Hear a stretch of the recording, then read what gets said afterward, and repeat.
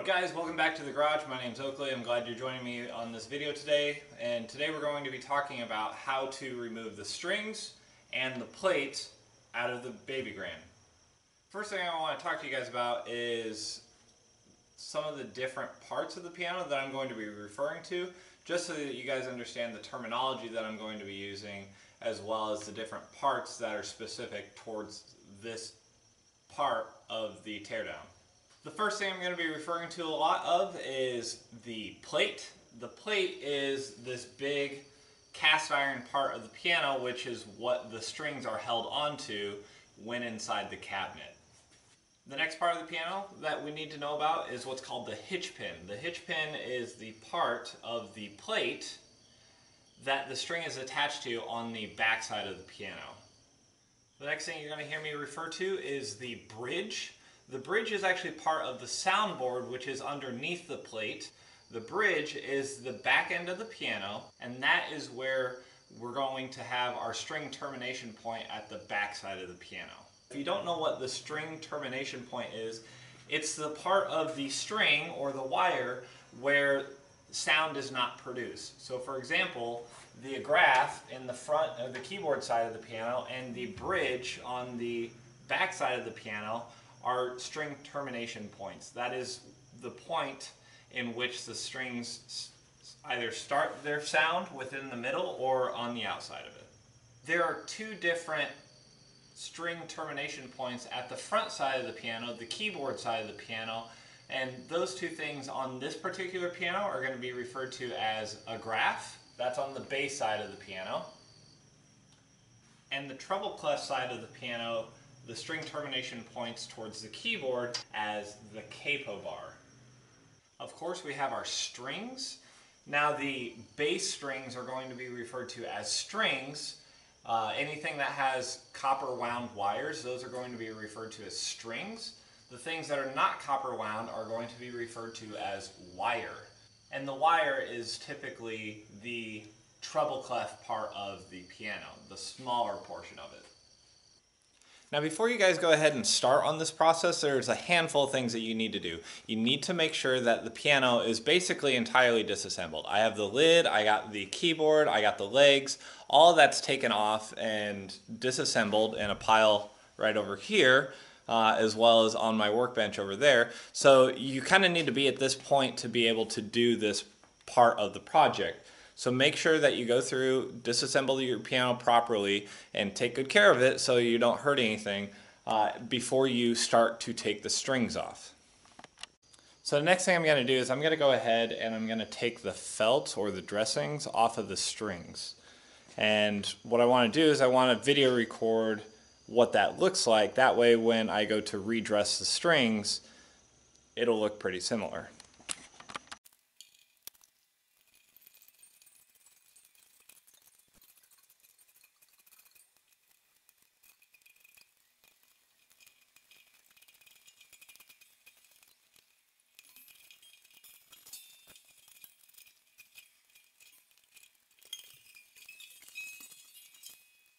Okay, so I'm just going to read a little bit out of the book that I told you guys I'm using. And again, if you didn't see my introduction video, it's called Piano Servicing, Tuning, and Rebuilding. It looks like this. And I'm just going to go ahead and read for you what it says about taking note of your wires and your strings before you go ahead and remove the tension off them. And I'm going to be doing most of it exactly the way the book tells me to, but there are going to be a few things that I'm going to do slightly differently. But it says, examine how the treble, the non-wound strings, loop around the hitch pins, and make a sketch of the stringing pattern showing single tied strings, strings that loop around more than one hitch pin, and extra hitch pins. Okay? Make a list of all the treble wire sizes from the high treble down through the low tenor, except for single tied strings. Every two unisons have 3 separate pieces of wire attached to 6 tuning pins. Piano makers never intentionally use 2 different wire sizes for one unison, so every 2 unisons must always have the same size wire. This means you only have to measure the first wire of every 2 unisons. And for those of you that don't understand what he means by a unison is one note. For example, a C natural will have 3 strings. A B natural will also have 3 strings. And so those 2 notes, or 2 adjacent notes, are going to be sharing the same thickness of wire for those 2 notes. Now fortunately for me, each section of the piano that I have for my piano is an equivalent of 6 strings for the first top 2 sections, meaning that I won't have any single strings at the end of a section. So make sure that you go and observe the pattern on which your strings are wound from the tuning pins to the hook pins. That way you know to make the correct measurements when you actually go to do this. The book goes into a little bit further detail about what to do next, but I'm going to take it a little bit out of order, mostly because I think I found a different way or a better way for me on how to do that. So I'm going to go ahead and move to the part where I go ahead and start releasing the tension off of the strings. Alright, so the next part's the exciting part, and that's where we're actually going to go ahead and start loosening the strings of the piano. Now, one thing you guys need to keep in mind is that this can be very dangerous. So the average string tension in a grand piano is about 160 pounds, which totaled up over all the strings is about 18 tons of pressure. And so you guys have to be careful and have to keep in mind that when you loosen the strings of your piano, you have to do it gradually and evenly throughout the piano. If you just start go ahead and working on one spot and working your way down or up and loosening as you go, just every single tuning pin, you run the risk of damaging your soundboard or your plate. So you have to be careful and do this evenly. So Arthur Reblis, the author of the book that I'm using, the way he suggests on lowering the tension of the strings on your piano is to find the lowest 3-string unison. Then you're going to take the one furthest to the left and you're going to do 1 full rotation to loosen that. Then you're going to work your way up, only doing the left of the 3-string unison. You're not going to do every single one, you're just going to do the left of the 3-string unison. Work your way up. After you do that, you go and find the lowest 2-string unison. And then you're going to relieve the left of all the 2-string unisons. After that, you find your single string unisons. You're going to loosen every other string. And then you're going to repeat that process and you're going to go back to the treble section, starting with the 3-string unisons. Then you're going to start with the middle string, work your way back up. After you've done the middle string, you're then going to go to the bass section and lower all the tension of the rest of the bass. So the 2-string unisons and the single string unisons. After that, you can then go ahead and lower the tension on the remaining right strings of the 3-string unisons. What I decided to do is I'm going to go ahead and actually color code the top of my pins so that I have my first set of strings, which will be black, and then loosening my second set of strings, which is going to be red, and then loosening my third set of strings, which is going to be my turquoise blue color. And so I'm going to go ahead and mark all those, and then we're going to go ahead and start lowering the tension on the strings.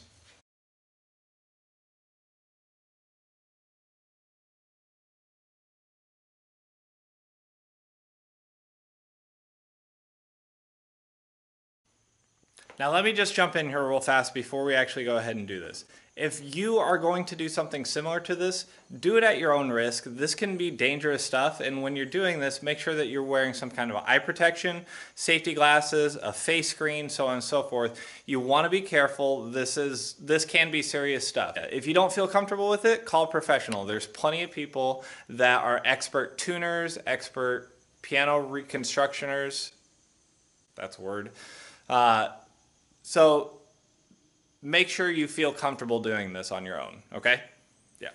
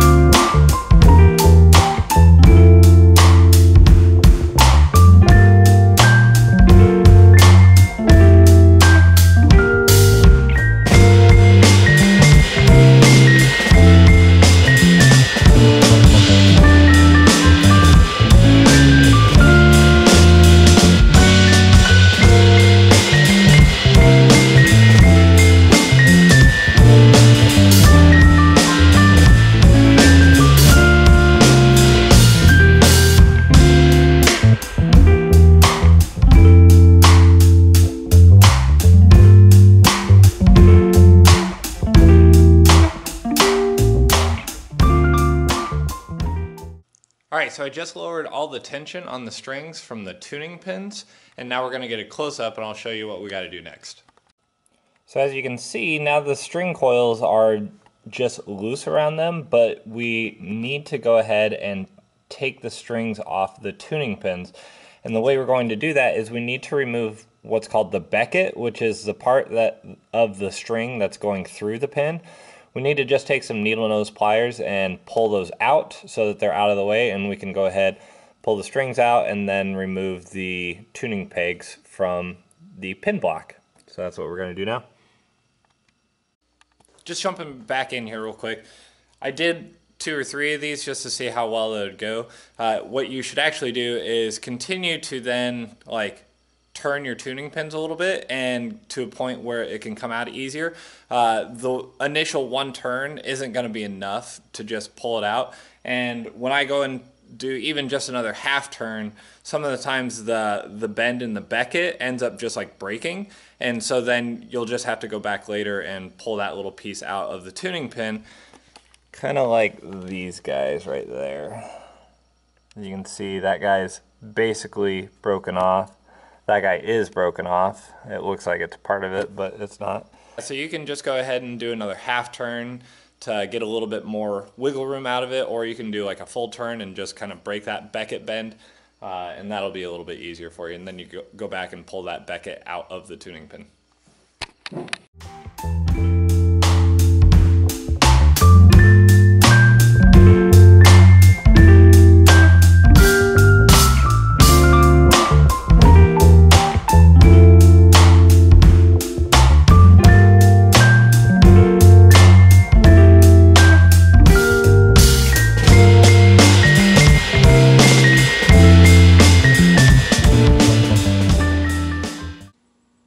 Alright, so we have all the strings released from the tuning pins. So now what I'm going to do is with the strings that have A-grafts in them, which again are these guys, I'm going to go ahead and cut them just a little bit on either side of them. That way I can actually get them through here, because you're not going to be able to pull these coils through that.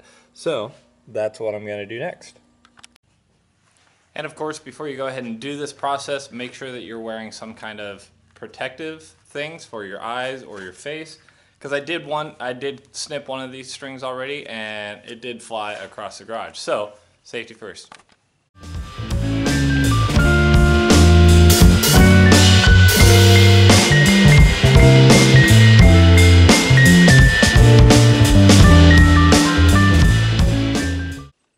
Okay, so you saw me stop at the last copper wire that I just did, and that's because this is the point where we need to do something with these low bass strings. And here's what we need to do. What you need to do is you need to get some zip ties, or at least I'm going to use some zip ties, and we're going to take each of the bass strings off one at a time, and we're going to keep them in order, and I'm just going to loop them on to my zip tie.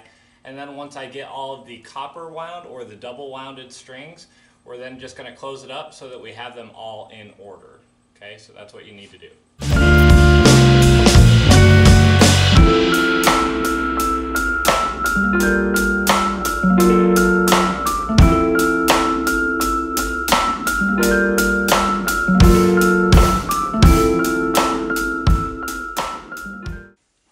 Alright, so these are all the single string unison notes. I'm just going to clamp these together so that they're separate from the 2-string unison notes.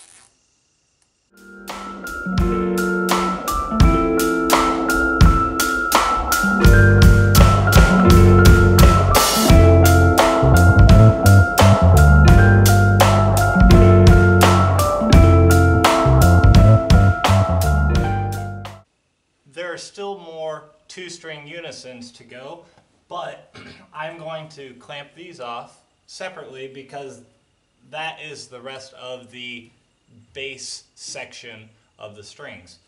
So they want to know the difference, or they want to know when the start and stop of the bass section is. So make sure to clamp that off separately so they know when you're going into the next frame section.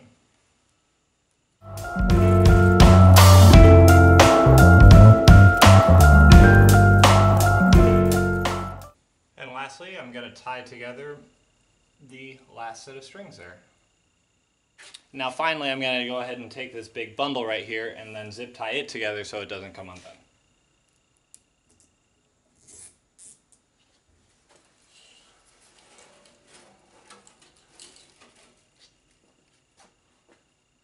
Okay, so now that we're done with the bass strings, now we're working on the treble wires.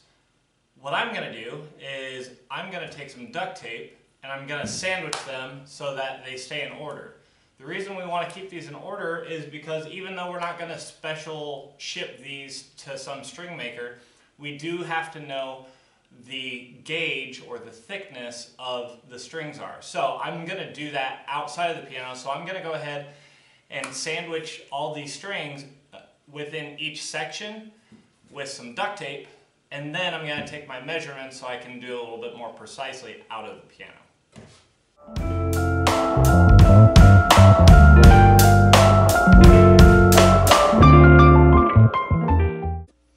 Okay, so I changed my mind. So I did the first set with some duct tape across it, and it's not really keeping it as together as I was hoping it was. I still have it around the pin hooks in the back, so they haven't gotten out of order, but I'm not going to do that for the other two sections. Instead, I'm going to go ahead, measure them with my calipers, and then write them down so I keep track of them and go from there. Yeah.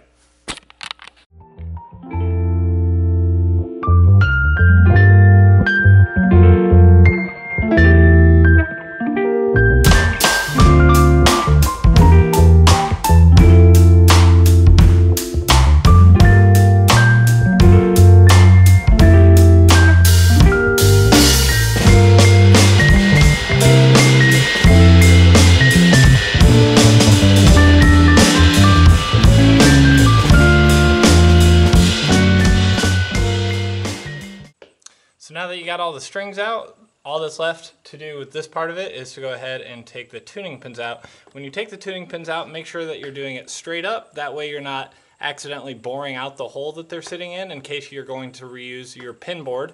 And then also make sure to take note of the diameter of the tuning pin, because if you're going to go ahead and use the same pin block and you have the original sizes that the tuning pin started out as, for example, this is probably a 2-0. You can then go ahead and bump up 2 sizes to a 4-0 and be able to still use the same pin block. So keep track of any tuning pins that are a larger size diameter than the rest. One more quick little note is when you are doing your tuning pins, here's my first one. You got to know the diameter, which is the roundness of it, right? And so take your calipers and in inches, right? It's going to be point whatever. And the kind of tuning pin you have, if it's a 1-0 or a 2-0 or a 3-0, is based on the thousandths of inches below that. So in this case, this is a 3-0 because it measured out to be 0.2855 of an inch. So yeah, that's how you know what size your pin is, or your tuning pin is, and periodically you want to check to make sure that they're all the same thickness.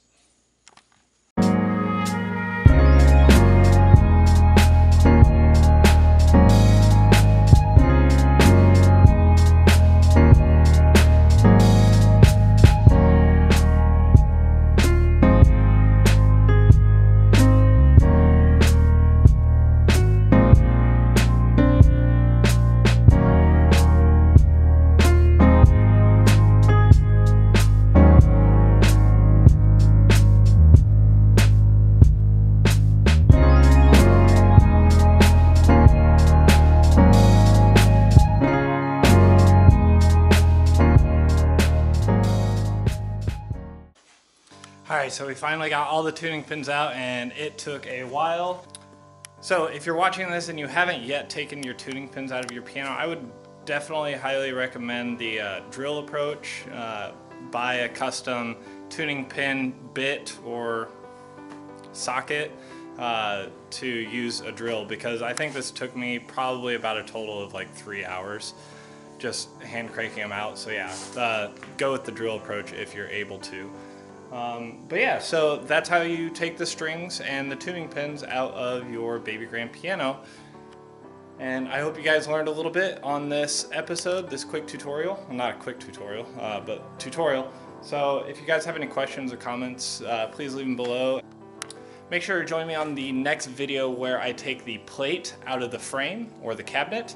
You'll see me take the pin block off of the plate, and then we will take the plate out of the frame, and that'll be the next video. So please join me on that one, and I'll see you guys later. Bye.